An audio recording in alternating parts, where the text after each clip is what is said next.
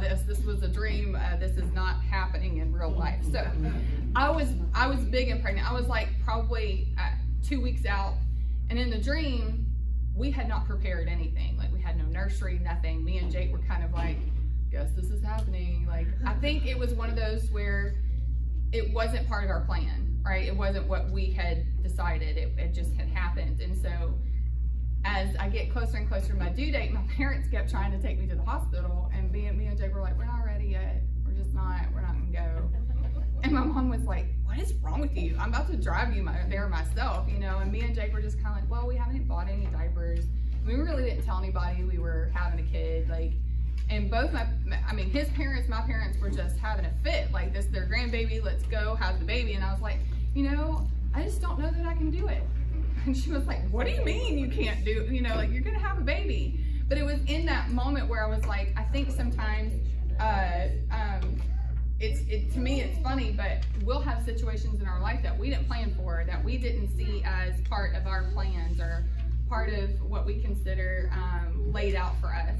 And so when it comes time to fulfill something that God's put within us, we're like, yeah, no, I didn't actually prepare a place for this in my life. I didn't actually create I didn't get excited about it. This is just happening. And as silly as it sounds, you know, I felt like I've watched a lot of Jeff Arnold recently, and he made the comment that, you know, people say, I'm pregnant with promise. You know, I have all these promises. And he's like, you know, promises are not self-fulfilled. We're the ones that have to you know, fulfill that. And he was saying, you know, and I thought the Lord was kind of showing me, you're pregnant with promises or potential, but since you haven't made any preparation or you haven't seen this as a part of your plan, you're just in denial about it. Kind of like, well, you know, I'm just gonna keep going until somebody like forces me to have this kid. So it was really humorous to me. The whole dream was really funny because if you know me, I'm a planner. There would have been like all these steps, and I was like, me and Jake I was just sitting there eating, and my mom was like, we gotta go to the hospital. You're having contractions. And I was like, yeah, whatever. But it's just really, the whole thing was kind of funny and woke me up a little bit this morning, because I do think that a lot of the times if we see ourselves on a path to success and we get derailed, I think we sometimes don't know how to readjust or to take those things into consideration. So how do you see success? Like, what is some defining factors of success? And that's what the handout is for. But I want to ask the question, whenever you think of successful people, and I'm not just talking about in the church, but as a whole, what are some attributes that you can point to that are external that you say, oh, wow, that person is successful? What kind of success are you talking about? Just success as a general rule. Spiritual, physical, financial? Any of it. Because we all have those things that they all kind of bleed together. Like, we'd like to believe it's just spiritual, but if you're financially not successful, you're not going to be real happy either. So I think they all kind of meld together. So what are some things that you would point to and say, that's success? Nice car. Nice car. You'd be surprised that typically a lot of people will look at those things as external measures. Brother Cole. Brother Cole? What does Brother Cole exude, though? His spiritual success. Right? But he's content with where he is in life, right? He's very happy with Yes. Yes, exactly. I would say like a good name, like in the community, like right? Reputation. Character, yeah. Right? I think that those are all great things. I think a lot of it, I feel like, is when all is right in the world in my life. You know, kind of everything is kind of lined out and everything feels like I have a handle on things, which we know can last like 5 minutes. But I do think sometimes my contentment in whenever I feel like I have a handle on things is where I feel success. But we all know God doesn't let that's not where he wants us. Like, contentment is not necessarily his end goal for us, right? He likes to push and move you around, and you're like, leave me alone, I don't want to do that. But I think sometimes we depend our success and we view ourselves through what other people think of our success. Sure. Right? Like how we get feedback on what we're doing in our lives. So if we're pursuing something and we're trying, it's very easy for other people to only see this part of it and immediately start attacking it, or I say attacking it, but making comments, essentially, that sometimes can build us up or can tear us down.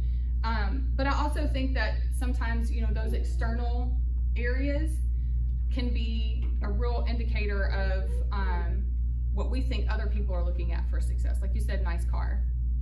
It was funny, I told my husband I went to get my daughter's pictures taken, and the photographer, I used to work with her husband in a different position. In that position, it would be what you consider very successful. Like I was an executive, I did a lot of things, but there was it was a very different culture to be a part of.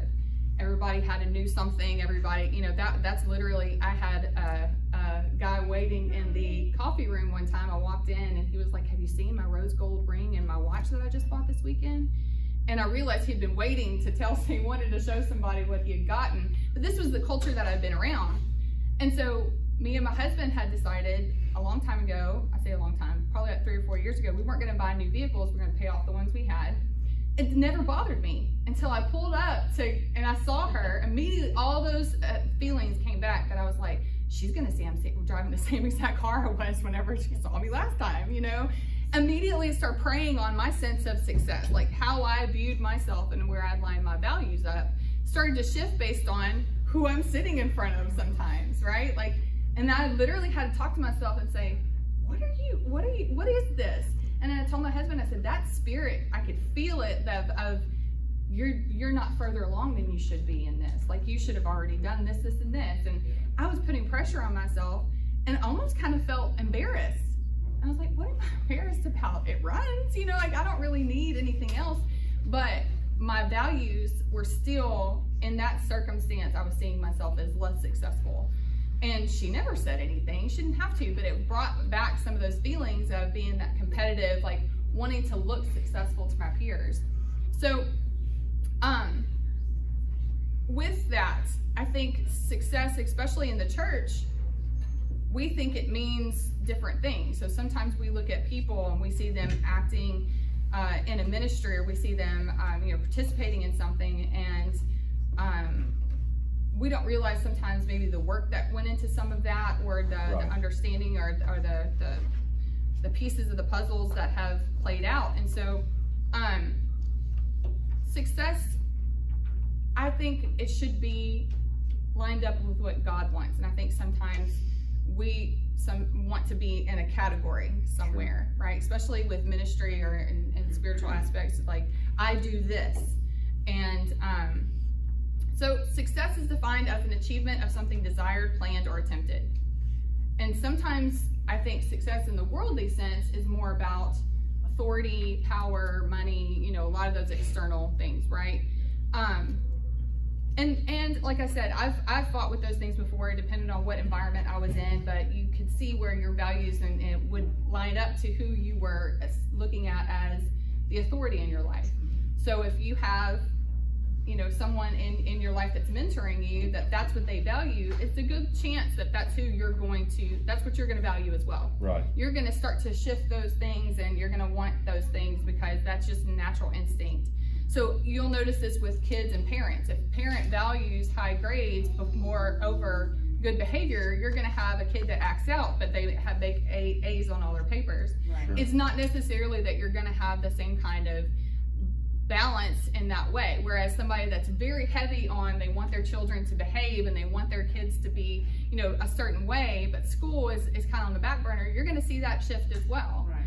And so I think sometimes whenever I'm looking at success, I need to always be readjusting and realigning with God and saying, okay, where are you seeing this success? Because I don't see it right now, right? A lot of the things that we pursue, we may not see immediate goals and things completely taken on. So it was interesting when I was researching this, and a career site came up when I was like, where are you? What is this about? But it said, how you define success will be based entirely on your own values, career ambitions, and life experience. Although you should be honest in your answer, it's also a savvy strategy to try and show how your perspective on success aligns with the employer's needs and would make you a productive employee at their organization. In other words, you're not going anywhere, right? Like they want you to still buy into this organization.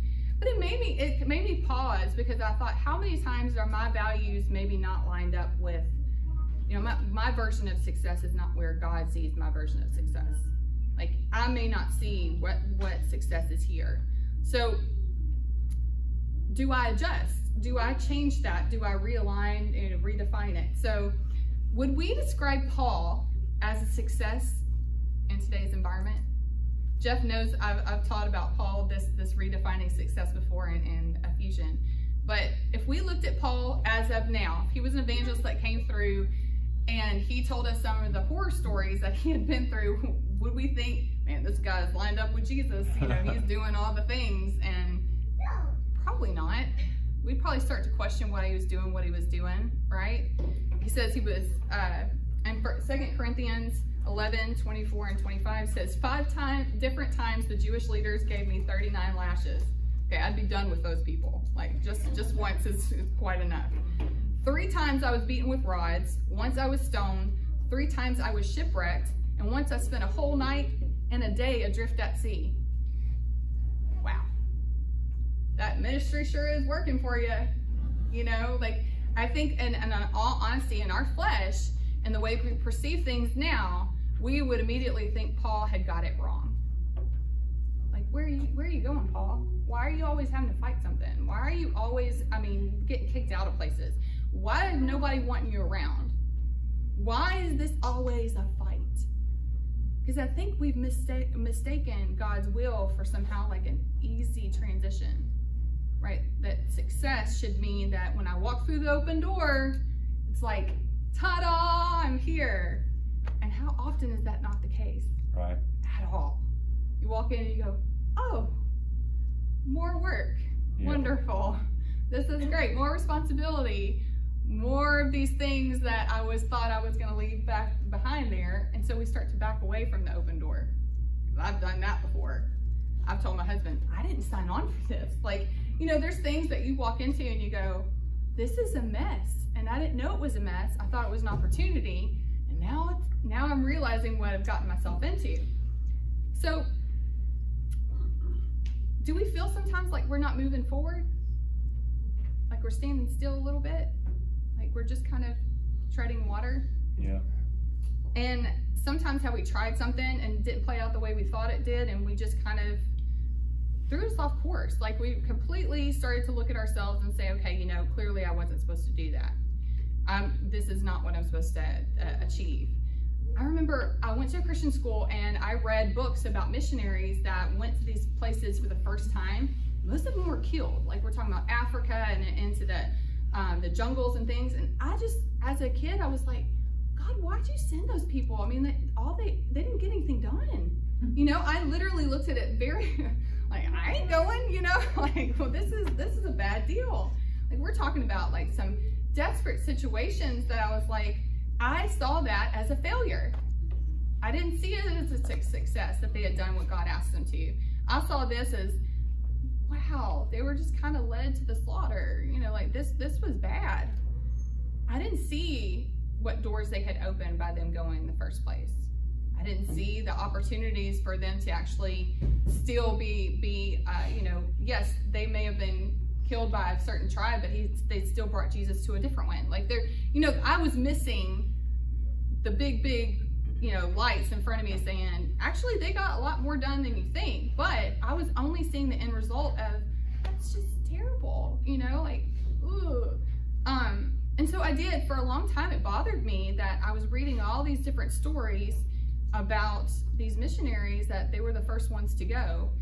And it kind of put a bad taste in my mouth. I was like, man, that stuff, I don't know. Like, that would be, that's a lot. And so, many early missionaries were killed or run out of the country. And I think sometimes we immediately associate, it's the same thing with outreach. We think, I'm going to go do this, and then God's going to do this, and that person's going to come to church with me, right? We think there's a formulary to what's happening. And when we don't see it, we get immediately discouraged. And we're like, well, me and my husband went for a walk this week, and we were talking about when we went to the park. And after everybody left, my husband had, my daughter actually struck up a conversation with one of the girls, met the dad, Jake walks over and have a really, I mean, probably a 45-minute conversation with the husband and wife. And so we finally leave, and it was really like, we felt like, hey, that happened. But at the same time, Jake, like, well, I mean, you know, I don't see anything directly coming from that. I was like, is that really what we're defining success as, though? Like, it's an opportunity. Right. There was an opportunity that wasn't there before. Yeah, we're not seeing an immediate result from that. They didn't come to church with you, and they haven't gotten baptized yet. But I think it's the same thing when we talk about, you know, one plants, one waters. I said, they're going to come across another person just like you eventually, because we've seen it time and time again. But because we're in this mindset that, you know, 2 + 2 should equal 4, when it doesn't happen that way, when it doesn't line up, we immediately think, done this wrong. So, anybody here plant or garden? You do? Yeah? Yes, you have a question? Sorry. No, go ahead. You're good. I'm actually gonna talk about the plants first, and then I'll do the handout. Okay. If that's okay. Do you have a question? No, I was, you know, what you were talking about is, you know, we view success as, and it's so true, because it's like, I'm gonna invite someone, they're gonna come to church, they're gonna get the Holy Ghost, but like, that may happen, but you may never see it. Right. You know, it could. So it's still a success. Right. Whether, you know, and you may never know it's a success. Exactly. That's exactly, yeah. I agree.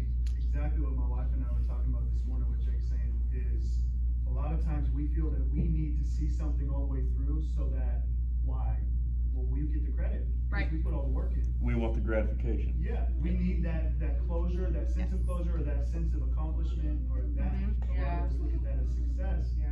When really, the vision being promoted and the person being saved is Right. what matters, or whatever the goal is, that being pushed further is what truly matters, not me getting the credit for having an idea or putting work in to make it happen. Right. Exactly. Well, it's funny that you mentioned that, because this is not my notes, but my husband, when we were first married, he worked all over the place, all over the U.S. And I remember there was so many people he taught Bible studies to and got baptized that didn't live here. So they didn't get to come to church with him. He got them baptized. Many times he would get to see them, but they were going home. You know, I joked, and I was like, you know, the church never got to see the fruit of that, but they went back to wherever they came from with a new experience, and he would try and stay in touch with them and things like that. But we didn't understand, like, why, you know, why is it these out-of-towners are the ones that are getting the Holy Ghost? We don't know. But had he not done what he needed to do, teach that Bible study, do what he needed to do, we would still be lacking. Like, somebody else is going to have to pick up that slack. I have one more quick thought. Sure. You know, the scripture that says, I have planted, Apollos watered, but God gave the increase. Like, we think of that, like, that might, you know, I'm going to plant this seed and somebody might come water it and God might give the increase. But instead of thinking it as like a maybe, what if we thought of it like as an absolute mathematical formula? Like, the seed I plant, someone is going to come water it and God's going to come give the increase. I think we'd be more prone to plant seeds. Exactly. I totally agree. Yes, sir.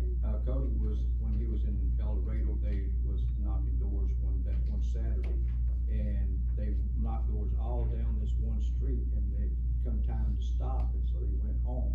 Nobody showed up from any of the houses they knocked, but on the same street, 2 houses down, a couple came to church and prayed through and got the Holy Ghost. And so God Right. Honored. Yes, exactly. their efforts. Right. And he provided the increase. Yes. It's funny, we were teaching a Bible study not that long ago, and the guy that was in the Bible study said he had exposure to speaking in tongues. And we're like, oh, really?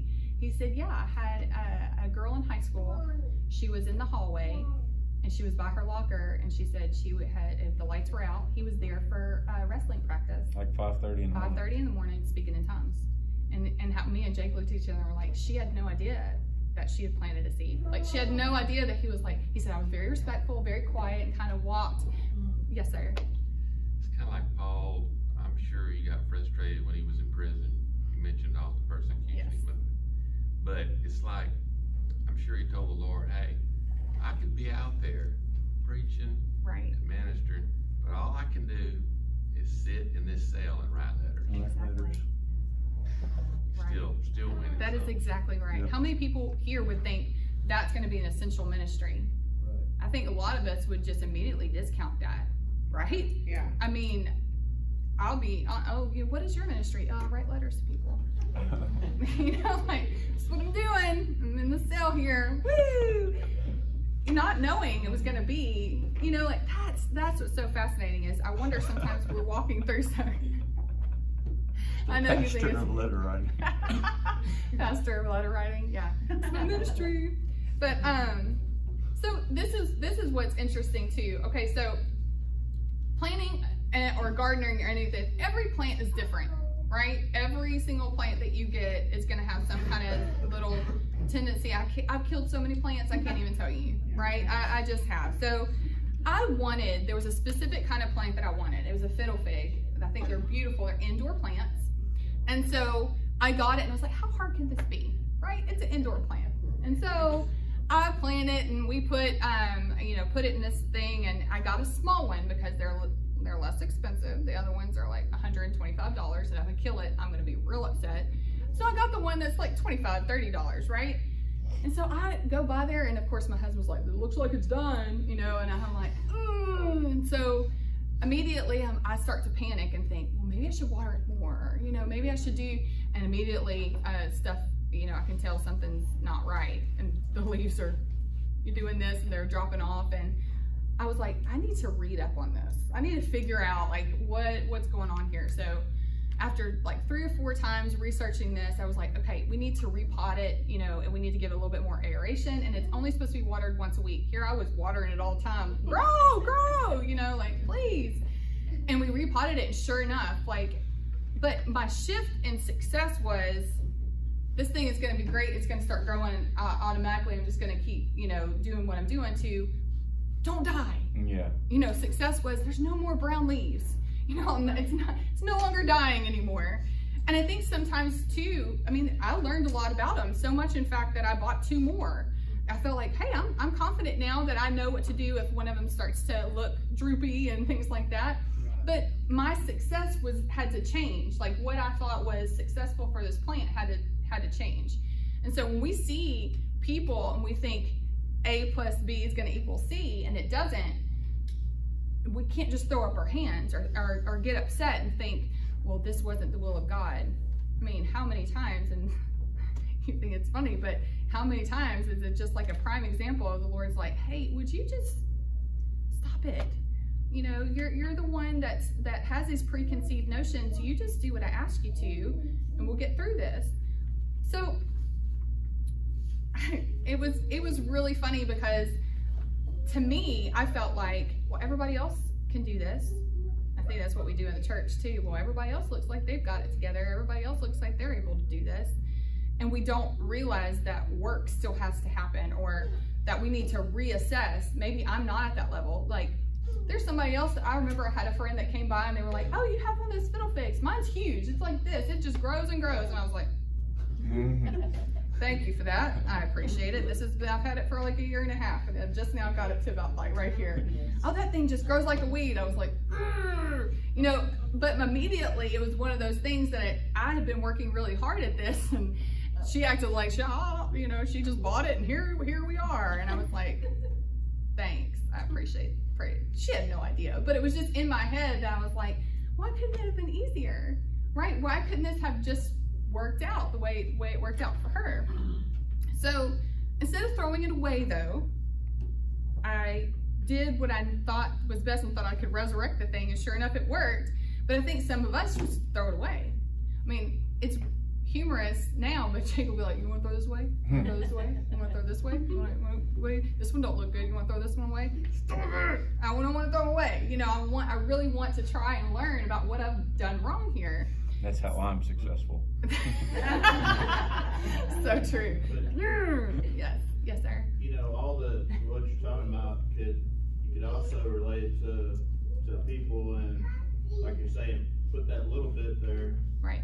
Instead of drowning them, you know, and then, you know, maybe someone else sees, okay, they need to put a little bit there. Yes. And then the other deal is that, you know, you're going along and, all right, well, let's just not throw this person out because they haven't shown any progression or right. any, Right. Yeah, so. Yeah. Yeah, that's exactly right. I think there's a lot of relationships and things that we pull the plug on too soon because we hit a road bump, or we feel like they're not responding anymore and we're not getting anywhere, and or even a ministry, like something that we feel inspired by God to do that's no one else has ever done before, and because we get a few weird looks or like or program something that nobody's ever achieved, but you're excited about it, and that excitement didn't come from you, it came from the Lord, and it's very easy for that to be killed, like very easily. Yeah. And if you're not willing to say, oh, we're going to dig up around the roots a little bit more, we're going to water this, we're going to fine tune it a little bit, no one else will. You know, like that's yours. Yeah. And so one thing I was telling my husband a couple of months ago, I felt in my spirit, I was like, you know, one thing that we have to come to grips on is there is no Eden. Like you all have to do the work. Well, I think sometimes we think when we come to the Lord that we're going to go back to this, you know, especially in ministry, there's some kind of paradise that we're going to walk in, and there's still that communion with God, but we know we still have the toil, that we still have the work, we still have to do those things, and you're going to meet a struggle. Yeah. And I can't tell you how many times we walked through a door and it was uglier on that side than it was from where we came. And that wasn't the enemy necessarily. Sometimes the Lord wants you to say, I want you to dig a little bit. Yeah. I want you to learn about this a little bit. I want you to gain some knowledge on this first. Before you go 2 steps forward, I need you to stay right here. And like I said, I researched that plant to try and figure out. I watched YouTube videos on people that had these real tall ones. I wanted to know, but I could have just thrown it away. You know, I think a lot of the times I listen to a lot of teachers and sermons and things like that because I want to be better at this. Yeah. I don't want to just stay and say, well, I've taught Sunday school for a really long time and kind of just subpar it for the rest of my life. Where does God want to take this? Mm-hmm. Like if I'm willing to, I think, put the work in and research this and look for it, maybe the Lord can use me even more than I've seen in the past. But if I don't ever try, or I don't ever pursue it any further because I think it's some kind of natural gifting, I think I'm going to be sadly mistaken in the end. So I wanted to address in the handout, what are 2 things that if you could accomplish them in your lifetime, you would feel like a success? And this can be anything, because we're going to talk about the spiritual aspect of it, but we need to have dreams. Because if we don't dream and we don't have a vision of something for our life, then we're kind of just dragged around by circumstance. You know, we don't have something to shoot for. And so what are something that if you could do it, that doesn't mean your life is complete. We're talking about you would feel fulfilled in some way that, hey, I gave back, or I was able to do this and I accomplished this, that would make you feel like, you know, I achieved something here. I was a success. I can look back and say, I point to certain things that I think of Peter being able to walk 1 or 2 steps on the water. Yeah, he ended up falling in, but at the end, none of the other apostles did. Like it's those things that sometimes we think are a little scary, but we realize that those are things we need to be reaching for, looking for, trying to achieve, push it a little bit further. So I really want you to think about that one. I'm going to give you like a couple seconds to write that one down.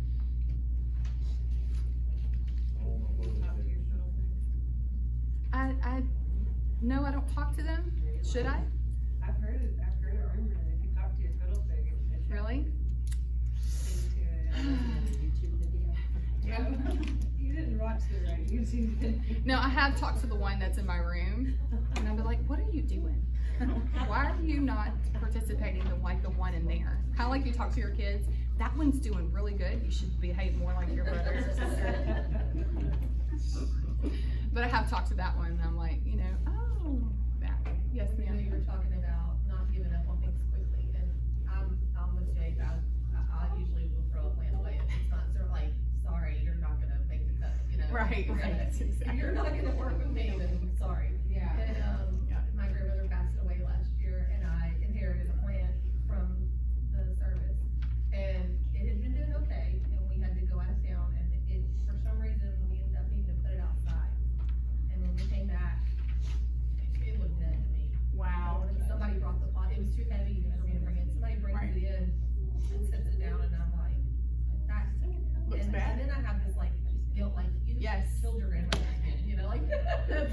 you immediately associate it, yeah. So I thought, well, I'll water it and we'll see what happens. And for a week, it just still looked dead. Like, right. And I just kept dumping, like, somebody would leave a water bottle and I would go dump it in. And one day I came in and literally just overnight, it was revived. It looked just like it had looked before, and I was like it's risen. It's live. Yes. But how many times do we not give the same, like you said, to a relationship or to a person that we think, yeah, I don't think there's any hope there, and we forget that God's a miracle worker. Yes. Like sometimes it might just be that we have to wait a while and then He flips the switch. Exactly. I get really intimidated with reaching out to people if I haven't talked to them in a long time, because I immediately like, how are they going to take this? You know, like I don't want them to feel like the only reason why I'm reaching out to them is because of X, Y, and Z. I want to rebuild that relationship, and I realize I haven't talked to them in a while, but I've gotten to where I'm kind of like, look, if I feel it, I need to just go ahead and do it. As much as it's very painful for me to have to do this, because I'm kind of like looking at my phone the whole time, like they may never answer me. I could be texting a weird person, like I could be texting somebody that doesn't even have the phone anymore. But it's in those moments where I have to realize, like, I need to just do my part and leave the rest up to God, and really and truly try. And you know, I'm trying to dig up the roots if I can, but sometimes I'm going to mess up. And sometimes I say out loud to myself, like, really, realistically, what is the worst thing that's going to happen if I do this? Like, exactly. We make it so big in our mind. Yes, we do. Yes, we do. So we said, what are 2 things that you could accomplish in your lifetime you would feel like success? So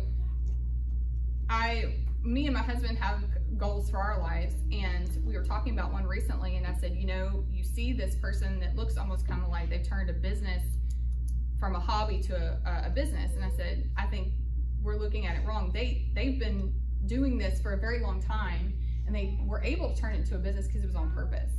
Like there's purpose behind it. So are you doing anything right now to work towards that accomplishment? Are you treading water and waiting for something to happen, or are you still researching things? Are you still looking for things? Are you still, I feel like this is something we can all do.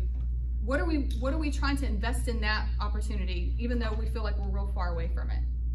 You know, like, are we still trying to seek it out? Are we still investing time and energy to make sure that we're fine-tuning those things? So my husband had to read all these books for getting his license for ministry. Some of them really good, some of them were dry, you know, like some of them are a difficult read. But the whole point of it is you have to be prepared. You can't just say, I'm called to preach and I'm gonna go.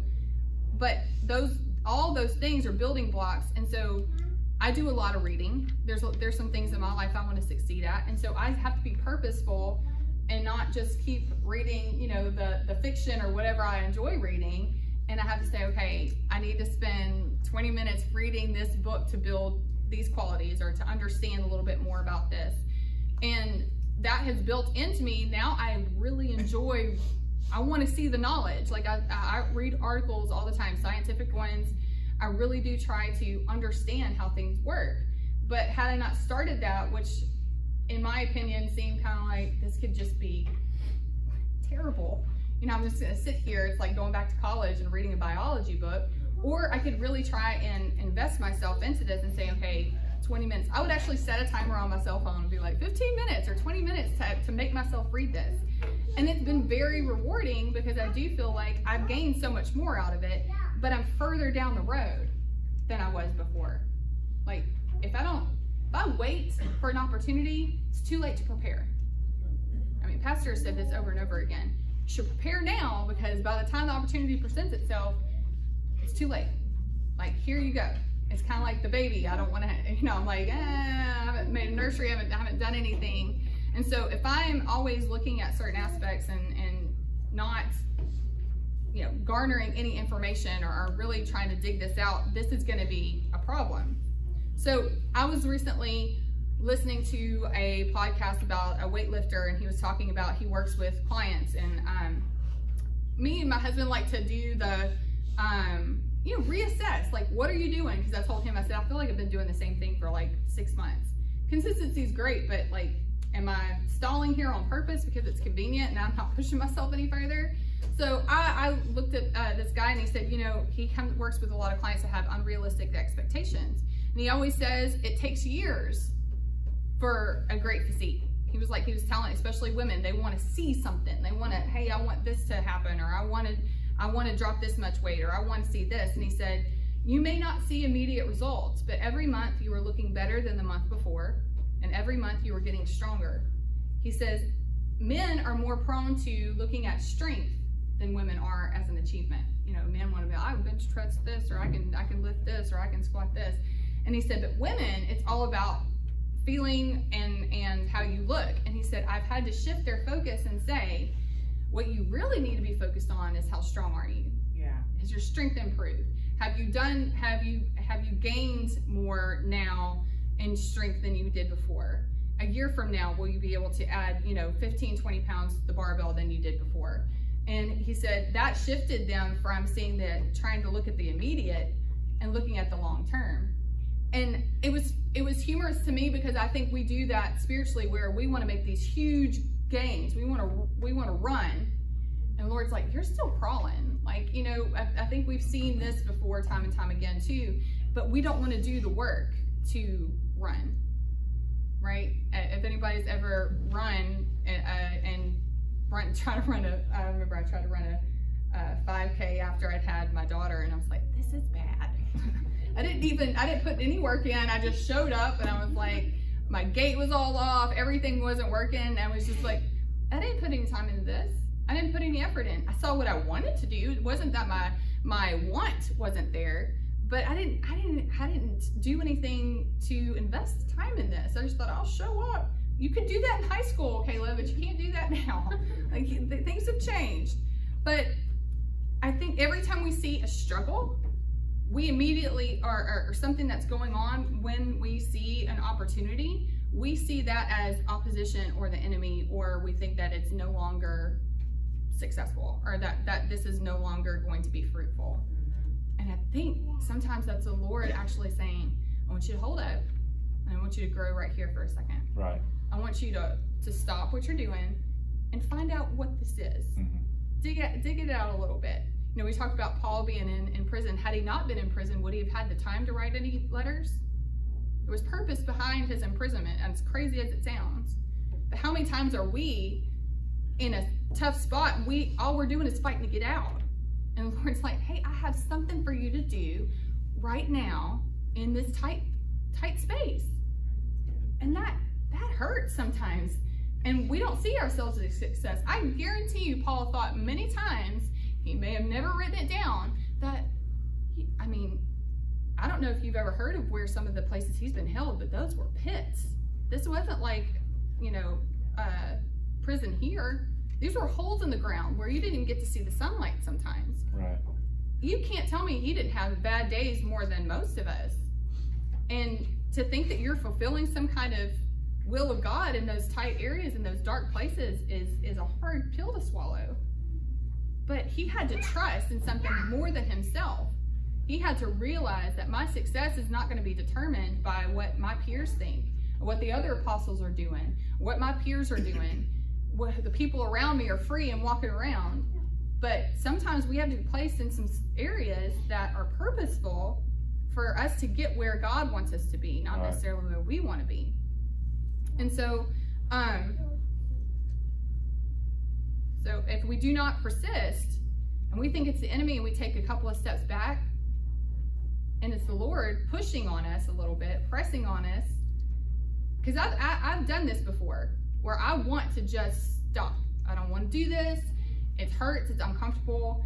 I'm not pleased. And the Lord's like, hey, that wasn't part of the deal. You don't get to just be in enjoyment all the time. I need you to woman up and do this. And so I had to reassess, like, what am I? Is it because I want somebody to tell me I'm doing a good job? Is it because I'm wanting some kind of, reinforcement and I'm not getting it? Why am I not seeing myself as a success right now? Is it because I've allowed that to seep into myself, that I want to see instant gratification? I want to see the things happening. And Philippians 3:13 and 15 Brethren, I count not myself to have apprehended, but this one thing I do, forgetting those things which are behind and reaching forth unto the things which are before. I press toward the mark of the prize of the high calling of God in Jesus Christ. Let us therefore, as many be perfect, be less minded, and if anything ye be otherwise minded, God shall reveal even this unto you. Do you feel like you're called to a specific ministry? I mean, we're all called to some kind of ministry. But is there something that's been seed? This is on the handout. If there's something that's been planted in you, but you've not ever said it out loud, or you've never really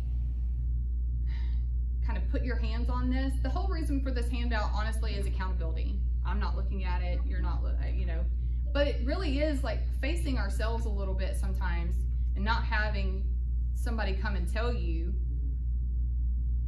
How many times have we had people that we want somebody to tell us what our next move is? I want pastor to tell me, or I want an evangelist to come and pray over me. I want somebody's supernatural direction. And the Lord's like, I've been telling you all week where I wanted you to go.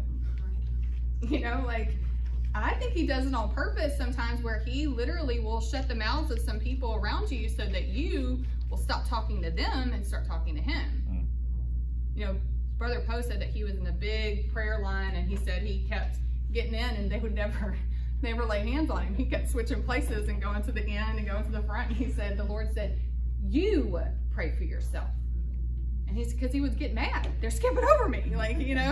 What is happening? And he said that was a lesson for him to learn, is that there's moments in your life where God's going to take away some things that mirror some success in your life, so you can stop relying on those things as indicators.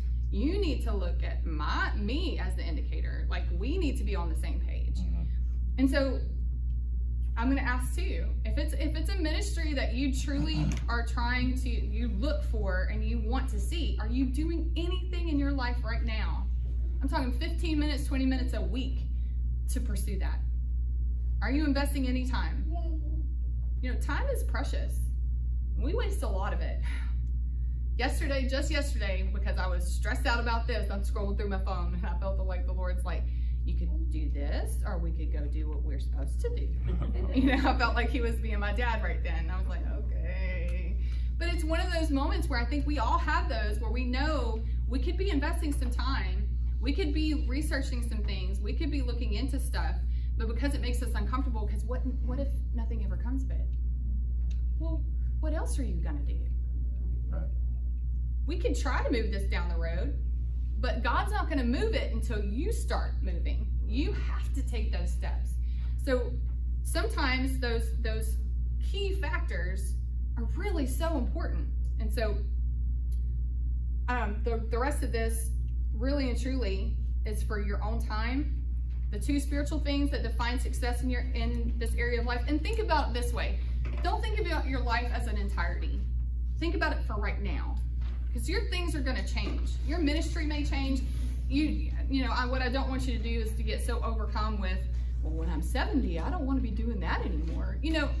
We're talking about the next few years. But there's a key factor on here. The last one. Name something miraculous you want to claim in the next year. Something that you want that would take a miracle. That's an accountability factor as well. Sometimes we don't want to name it because we're scared it won't happen. Right. We're because we see that as a indicator of our spiritual success. And I really believe that if you write it down, Lord will either give you clarity on it, or he'll say, okay, you want that to happen? We're going to do this. This is what we're going to start doing. We're just going to start fasting more. We're going to start doing this. He will give you direction. He will clarify these things. That's actually what Paul says in the very last scripture. He says, and I think it's the New Living Translation, it says, if we be otherwise minded, God shall reveal even this unto you. He actually says in New Living Translation, he says, God will show you. If you don't understand if we're not on the same page yet, God will show you and reveal that to you. And I truly believe that. If we are pursuing those things and really looking for those aspects of our lives to redefine that and really look at it, I think you'd be surprised how much of an open door that actually will be. Do you have anything? I love it. Okay? Yes, sir. There's three things that you can count on. The devil is never gonna ask you to get out of the pew, go pray for someone. Your flesh is never gonna ask you to get out of the pew. So if something tells you to go pray for someone, or just to get in the aisle, it's not gonna be your flesh or the devil. So, I think it kind of hits you in the face when Paul said, I've been shipwrecked so many times. You think, I'm never getting on it. This can't be God's will. Right. The ship's wrecked. I'm not going to do that. But the next time when the ship wrecked, I've done this before. Right. Shook off the snake in the fire and stuff. I was in prison. I've done that before. Right.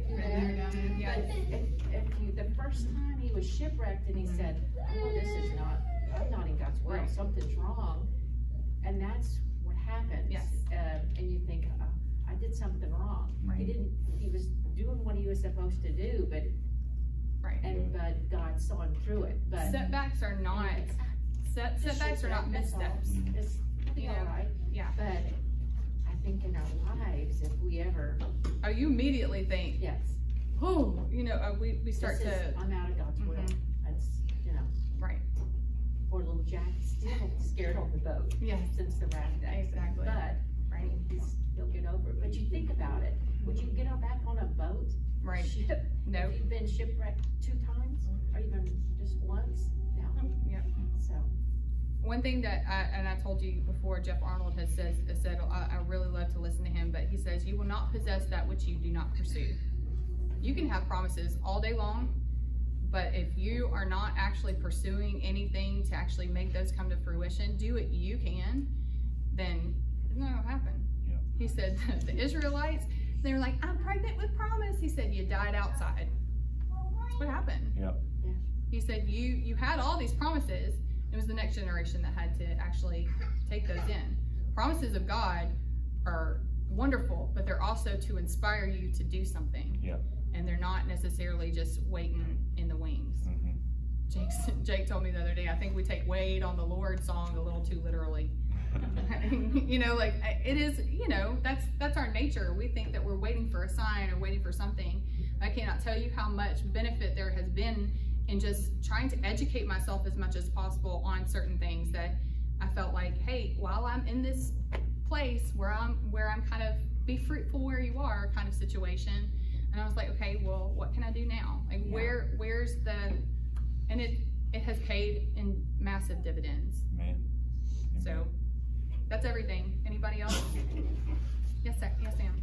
So I'm new, but at my job I have a group of ladies that we work as a team, and they often ask me, well, how are we going to accomplish this? What are we going to do? I said, we're going to work in the moment, because right now we need to work in this moment and take care of this. And I feel like if we would get that in the spiritual mind, when God is speaking in the moment, then we can see that success later. Sure. Right. Amen. Exactly. Amen. I agree. Yes. I had someone at one of my old pastor's wives years ago. I was a teenage girl, probably 15 or 16 years old. She told me this. She said, your stumbling blocks, what you go through in life, can easily be turned into a stepping stone. Yeah. And I've held on to that. This lady has now gone on to be with the Lord. But just a little reminder, what you go through in life, your stumbling blocks, what you do can be turned into a stepping stone. Absolutely. And do the next right thing. Amen. Right. Amen. Absolutely. Well, that's everything I have. Awesome. Thank you, Holly. Good job.